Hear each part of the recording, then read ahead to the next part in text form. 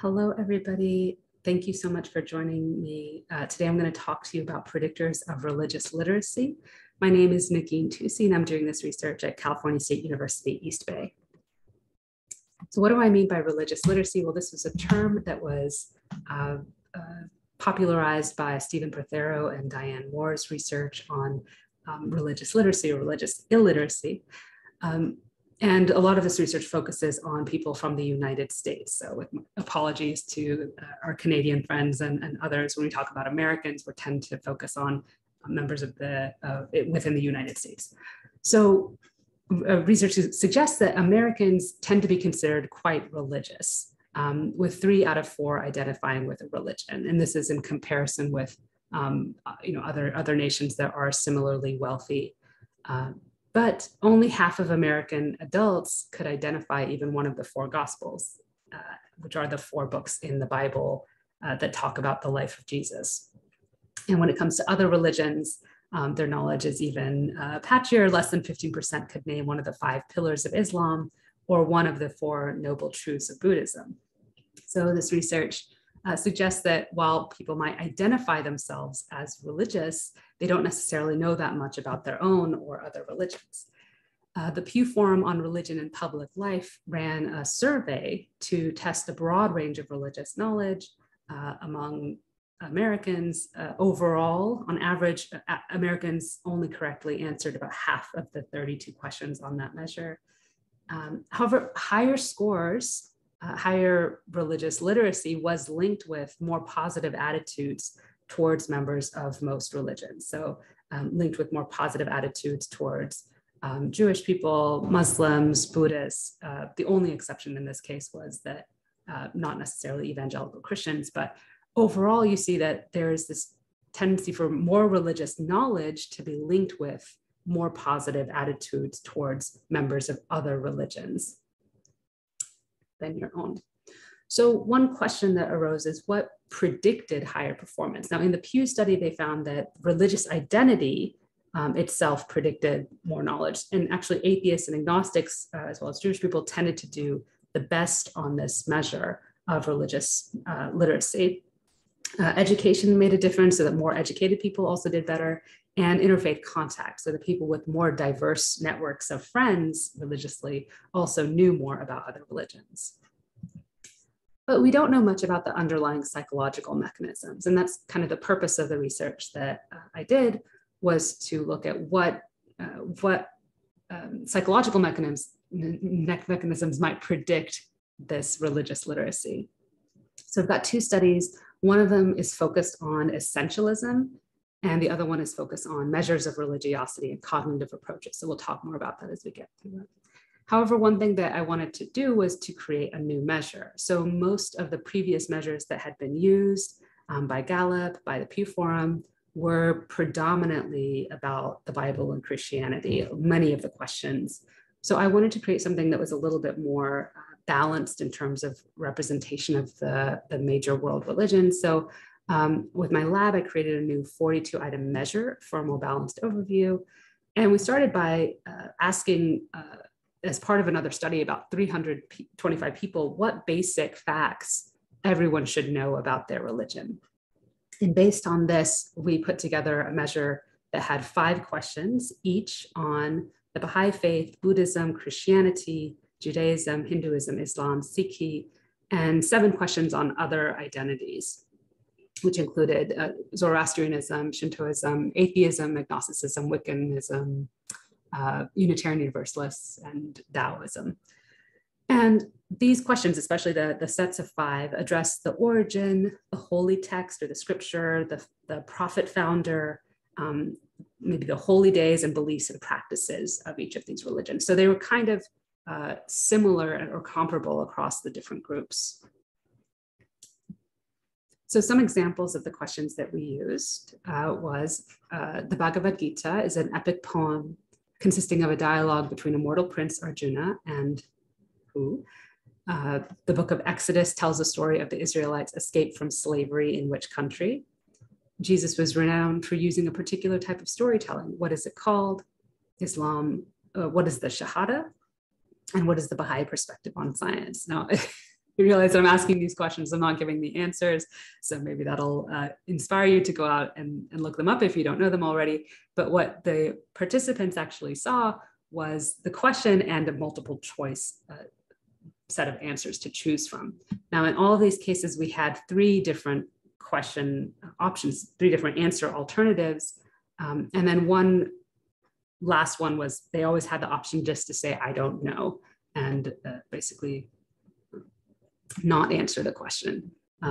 So, in this case, science and religion complement each other as the correct answer. And we'll see how people did on that. So that was our measure, 42 items. And in study 1, we were curious about the role of essentialism, religious essentialism, in predicting these literacy outcomes. So we had 269 American participants were recruited using an online platform. They're predominantly Christian, with a substantial number of atheists, agnostics, and spiritual but not religious. And out of that 42 question religious literacy quiz, the average score was 17.2. So if they had, out of those 42 questions, just randomly guessed between one of the 3 actual answer options, they would have gotten a 14. So you can see that the average score isn't that much higher than that chance guessing score. And it was because a lot of people did use the I don't know option. So they completed that quiz. They also completed 4 measures of religious essentialism. So I'm going to spend a few slides now telling you about religious essentialism. And this is the idea that people use the word religion to mean different things. There's a range of ways in which membership in different religions is construed.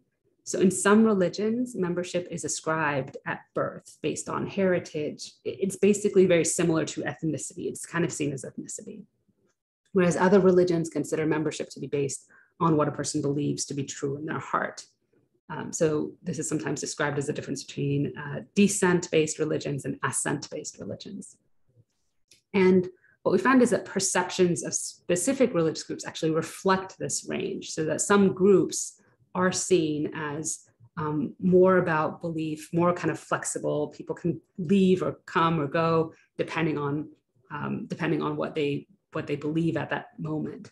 So we see that, down here you've got spiritual but not religious, and atheist really falling into that category. And then as you move up, different religious groups are seen as more and more essentialized, or more kind of inherent or ethnicity based, until you come up to Judaism, Hinduism, and interestingly enough, Islam are perceived to be more about your kind of heritage or your ethnicity, something you're born into. So we had 4 different measures for this concept of essentialism, and 2 of them were about your own religion. So both of them were developed by Cohen and Hill. One of them was the ascent scale. So for example, being a member of my religion or faith is a matter of what a person believes in their heart. My religion or faith mostly cares about what a person believes in their heart. And then we edited the one about the original one that I mentioned, God, to be more generally about a set of beliefs about spiritual topics to allow for broader applicability in our sample. And then there was the descent scale, which asked people to imagine somebody who was born into a different religion, but then adopted as an infant into a family of your religion. Is that person a true member of your religion or faith? Yes, if they undergo a formal conversion. But this idea of biology playing a role in determining someone's religion kind of plays a part in this descent scale. And then the 2 other measures that we had were generalized religious essentialism. So this idea, not just about your own religion, how you identify, but more generally, no one can change his or her religions. You are what you are. Siblings born to the same parents will always be of the same religion as each other. A person's religion is fixed at birth, etc. So this is the generalized conceptions of religion. And then finally, we included one that was more about your personal identification. So how do you identify your own, the reason that you are the religion that you are.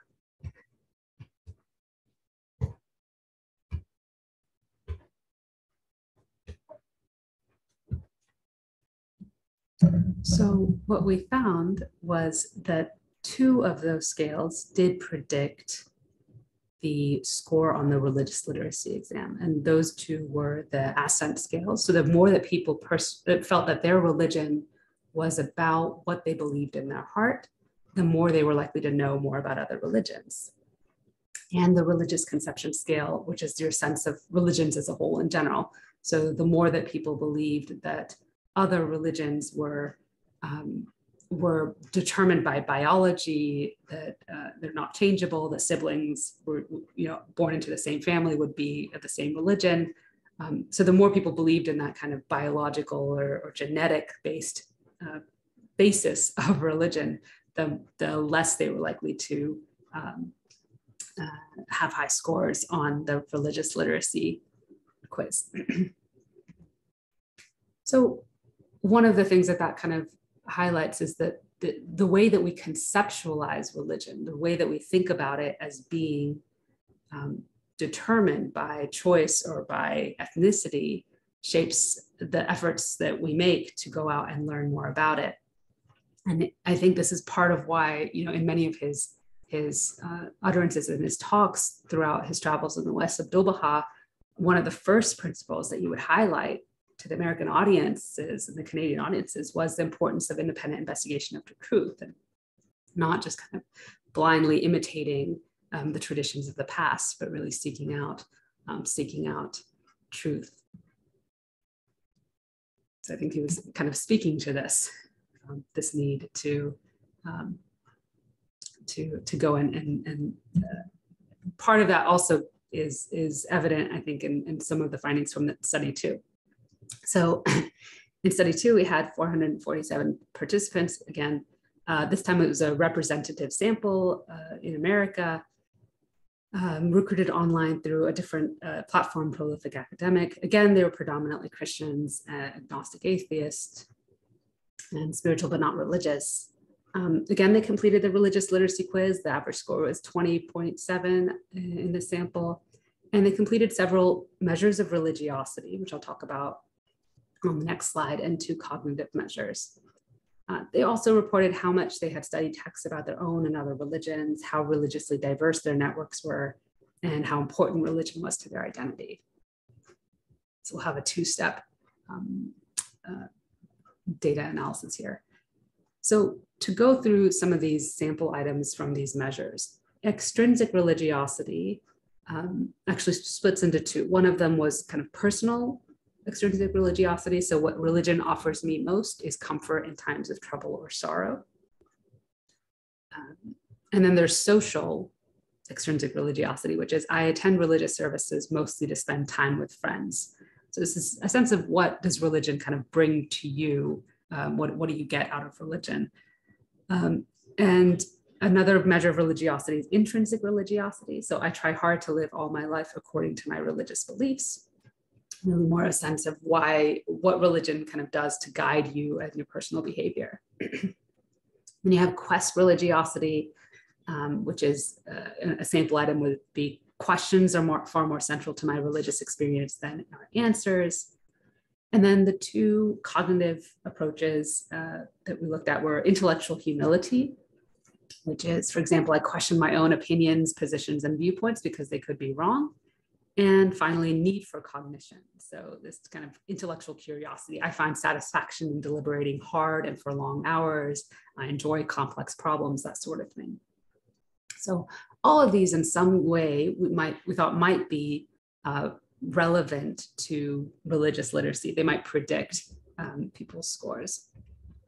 And what we found when we put these into a regression with religious literacy scores as the outcome was that 3 of these subscales or scales did significantly predict religious literacy. So extrinsic personal was a negative predictor, so that the more people thought about religion as, serving to, help them in troubled times, the less they were likely to know about other religions.